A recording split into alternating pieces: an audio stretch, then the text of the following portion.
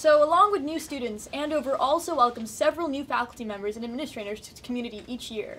This year, there are 23 of them, ranging from teaching fellows to admissions officers. And today, we have 2 of them with us in the studio. We'll test a bit of their knowledge of Andover with some trivia, but first, let's get to know them a little bit. Let's bring them in. Come on in, guys. Welcome, Ms. Garvanian and Ms. Engel, to our beautiful couch here. So can you introduce yourselves on what you guys do on campus, a little bit of your backstory, things like that? Like where you come from, what you're doing now, you know. Sure. Hi, everyone. I'm Miss Engel. I come from Milwaukee, Wisconsin. Let's see. I'm an English teaching fellow here at Andover, and I also am a house counselor in Nathan Hale. I'm on the Bray Center for Gender Studies board, and I also teach an EBI Foundations course.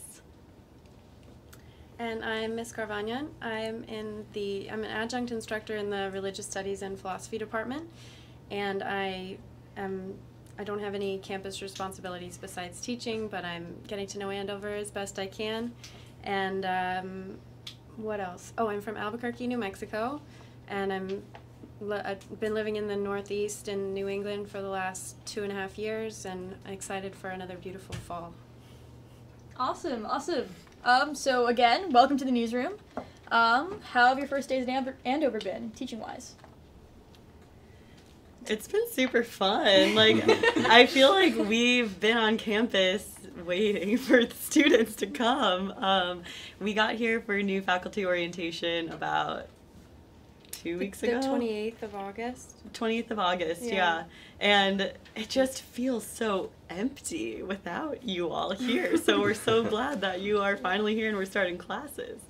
Yeah, it's been, just one day, just today in class, but so far so good. So excited for the semester. And looking forward into the year, what are you guys looking forward to? Any projects you have planned, or just students? Do you have anything in mind? So I'm incredibly excited about the makerspace, and so I am an alum, PA alum, and we did not have the makerspace while I was here. And so as an English teacher, I'm always trying to think of new and unexpected connections to make, and new ways to use maybe some surprising mediums to think about reading and writing. And so I'm really excited to do some hands-on activities in the new makerspace, learn how to use a 3D printer and all of these different things. Very excited about that. Yeah, definitely. I'm excited about the art museum, the Addison. Looking forward to the shows this fall and trying to bring my class in and maybe work with some of the special, or the collection, and then the special collections in the library. I was just talking today with Paige, and I only know her first name, I forget her last name. Dr. Roberts, about looking at some of the special collections, and it's just amazing how many resources we have here. So just excited to get in there in the library and the Addison with my students. Awesome. So given that you guys are both teaching kind of in the humanities, you're teaching Rel Phil and you're teaching English, right? Would you guys ever think of doing a mashup class almost? How would you weave in both of what you guys want to teach if you had to teach a class together? I feel like there's so many ways. Well, we probably both our classes revolve around writing papers and reading things. Yes. And discussing them. Roger that. Yes. So we would just do that together, maybe. Yeah. Yeah, I don't know. It's a good. I hadn't thought about the 3D printer. I saw the printer and thought that's amazing. It has nothing to do with me, but you're much more creative. It'd be cool to mash up. We could meet in the makerspace. Yeah. Meet and print together. Yeah. Sounds like a plan. And one last question. I think this is a question that a lot of people want to know. As an outsider, or I guess not really an outsider for you, Miss Engel, but what are your thoughts on Commons foods?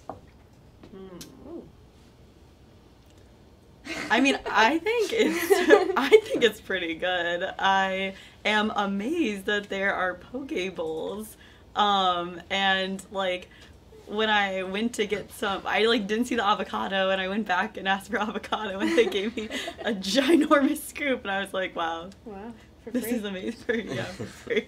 I think it's great. As an outsider, I never had my school did not have lunch, and it's just great. I love it. Yeah. Alright, so are you guys ready for some trivia questions? Yes. We'll have 10 questions in total. They'll go from easiest to hardest. Boards. And Okay. we have some whiteboards here for Here we you. go. So you guys can take wow. one. Oh. You guys are gonna have, I think Suri already explained, but 10 seconds. You write the question as fast as you possibly can. Oh my gosh. Yeah, so you have 10 And seconds to answer, and We're then gonna keep you'll score flip right it and here. reveal it. Okay. Let's go. She'll keep Flip it scoring. and- All right, Suri. First question. First question. Alright. First question is kind of like a This a one soft is toss right here. Soft toss right here. Who is the current interim head of school? Suri, that's Oh. so easy. It's the guy with all the hair. Oh. Of course. Oh. Yes. Ah, there we go. Entry. 1 point for Miss Angle. I feel like that was too much Nice. evidence. All right, just so you know, questions are gonna get harder as we go along. So, Okay. who can write down as fast as you can the first person, the 5 clusters on campus? Go. No cheating! No cheating! No cheating! I don't even know what a We can cluster is. She doesn't know what a cluster is. Oat clusters. Wow, we got some quick hands Chocolate here. clusters. Like I said, I'm only teaching. Which dorm were you in when you were here? I'm a house counselor, Nathan Hale. Aw. Obviously, Pine Knoll is the best. Perfect. Alright, wow. Best 2 points cluster? for Miss Angle. Controversial. Just so you know, clusters are kind of like the sections that we split the campus into. Yeah, it's So, like communities of which dorms live in. there we go. it's- So Pine Knoll is like where Miss Angle lives. All those little dorms. Alright. Alright, got number next 3? question. Who is the library named after? She's giving it to me. No, I can't. How do you spell his last name? There we go. Ding ding ding. Thank you. No, she doesn't know where. Do you spell with And an E? that's why Okay. we call it Owl. Oliver Wendell Holmes. Oh, Alright, not doing that one or that one. Which CEO turned superhero attended Andover according to Marvel? Oh. Damn. Miss Angle getting all the points here. Yeah. no. No. Oh, really? Yeah. I don't even know when Superman came around. Was that like what, the 50s? That's cool. We're Wait. not that old. What? It's actually Tony Stark. Yeah, no, it's Iron Man. We know. Tony Stark. Oh, I was Robert like Downey Superman. Jr.? Suri. Nope, that's beginning to stick by me. Close enough, close enough. Alright. Question 5. In the movie. What does the PA motto "Finis Origine Pendent" Oh no, you can translate see to? it right up here, big label, you know. Oh, Something that our jeez. beloved Palfrey used to say all the time. I'm just cheating. I don't know. This angle is crushing you. Okay. Crushing me. She studied before she came here. Well, she studied for 4 years. Yeah, exactly. Alright, so that's 4 points. Wow. Okay. Yeah. We're on to number 6, right? Yep. Alright, this one's a little easier. I Might think be able to get this one. You'll be able to know this. What year was Andover founded? Oh, and this is where people get stuck. We all know it's the 1700s, but we don't know what the last 2 digits are.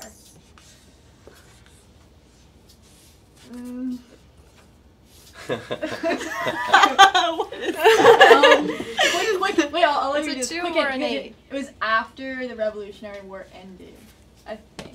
No, she- I think. I mean, I think we should give it to her. There we go! It Ding was ding an A. ding! Perfect. Alright.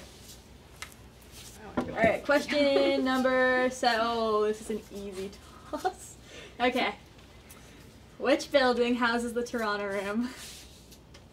Oh. What'd you write? When all else fails, Yeah. GW, I know yeah. that's a building. Smart. Wow, it's 5. Alright. Wow. Well, given that it's the bicentennial anniversary of Bullfinch, a lot of these questions are going to be very easy for you to answer. But Oh, very. did you know that Bullfinch like burned down like twice? It's had like a Yeah. ton of history.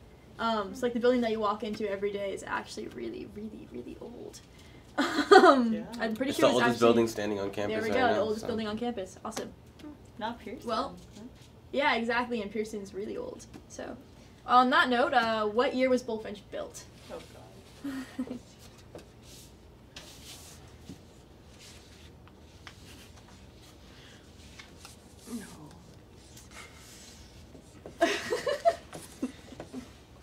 I don't know. Oh, we said it basically the same. Wait, what I wrote was We'll give it to whoever's closer. We literally are one away. Oh, you're closer by 1 year. It was 1819. Oh, how did we get Look at that. that? You're catching up. You're catching up. 2 more points, and you'll be tied. All right. So, given that it is Bullfinch's bicentennial, like I said, and because it's burned down more than once, it's also had a bunch of different purposes. Different renovations. We're a and such. bicentennial 200 years. Okay. That's why I don't teach in the math department. English. So, Maths. Yeah. So, what were the 2 purposes that Bullfinch had before being the English department?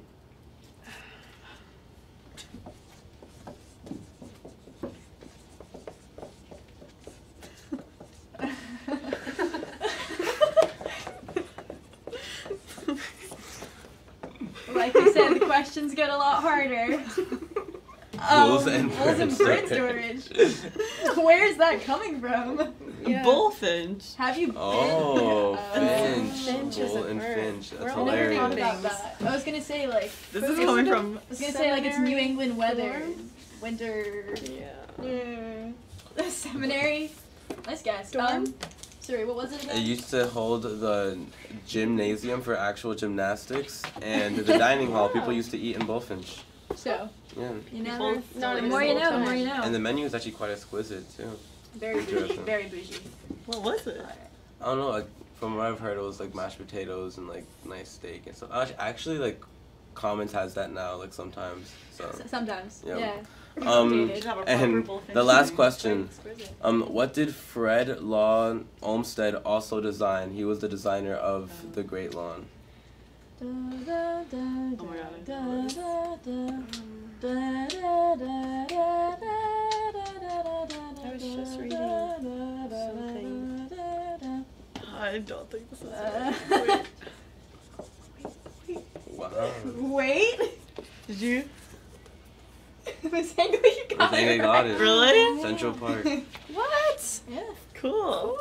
Actually, fun fact about that: if you Jeez. look over the steps of San Phil, the Great Lawn and the entire like campus was built to mimic like a god complex. So when you look over, it looks like it's ever expanding, and you feel like Yeah. you're God.